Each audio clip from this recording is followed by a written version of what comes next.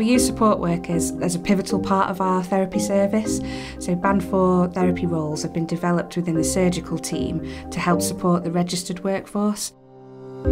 On the ward, they'd be the main point of contact for the nursing staff. They can do referrals, they can have discharge discussions with family and other MDT members, auscultate and take observations, they do stare assessments. By providing them with that autonomy, they thrive on having that responsibility. I absolutely love working with the patients here. In my role, I run the exercise class every morning, the Get Up and Go class, and also see patients one-to-one. I like working in this way because it gives some autonomy in our practice, and we also get to then progress patients on and make a real difference to their lives.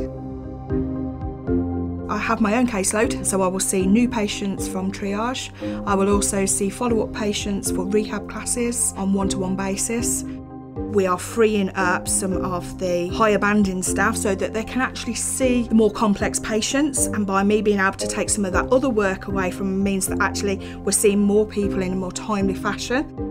I'm being developed myself, but I'm also able to give back to my patients, and that's really important.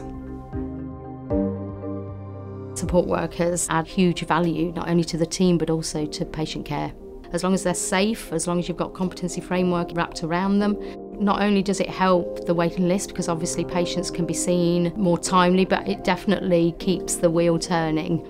They're multifaceted really on their skill mix. As a service, having a range of appropriately qualified staff is really important to us. We just keep trying to give our support workers the opportunities to grow and develop. Our support worker Bev has a registered accredited exercise instructor qualification. When they are appropriately trained and have the right qualifications to deliver the rehabilitation and to develop that rapport with the patients, is just a key part of our service. We just couldn't work without them.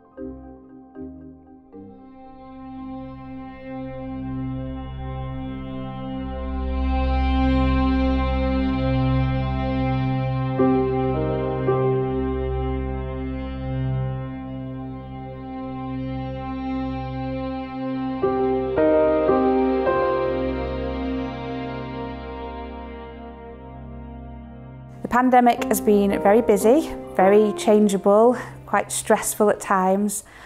The contribution of support workers actually makes me quite emotional, because they have been vital to the response and to supporting these patients, you know, right from sitting with somebody while they sadly passed away up to being the one that walked them out the door when they've been discharged home safely. If they're given the skills and the facility and the support, then they can do massive things.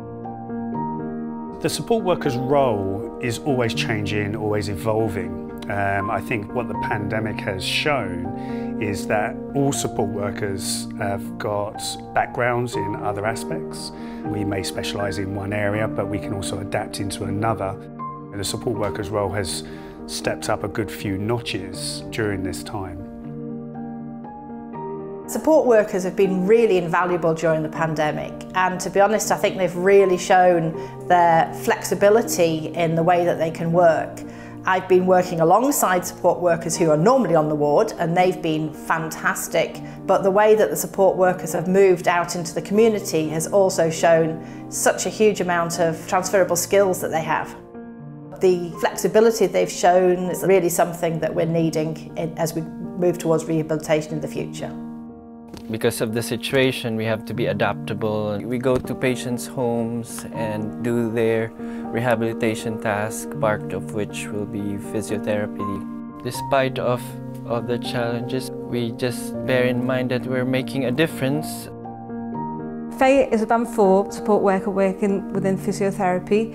She has helped do the triage on the wards, sorting out who needs seeing and how urgent them patients are to be seen. She's helped buddy with nurse staff on the wards and on ITU, and also the physiotherapy workforce. What it has done is enabled the patients to be seen several times a day, just opposed to once a day. I'd say 90% of the patients that we rehabbed actually walked out of this hospital, and I don't think the outcome would have been as good without the support workers.